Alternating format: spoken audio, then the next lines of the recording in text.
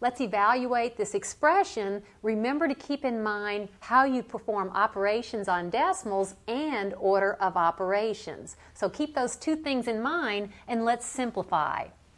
Here I have negative 6/10 squared plus 1 57/100. First, I will evaluate this exponential expression. That's negative 6/10 times negative 6/10. A negative times a negative is positive, and let's see if we can just do this one mentally.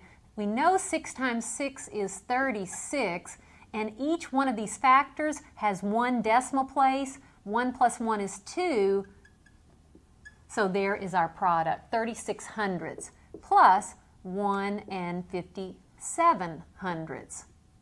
Now we simply need to add those two decimal numbers, so let's go off to the side so we can line them up vertically. Remember, that's how we add decimal numbers. Lining up the decimal point vertically. 7 and 6 is 13. That's 6 plus 3 is 9. I'll go ahead and write my decimal point. 1 plus 0 is 1. I have then 1 93/100.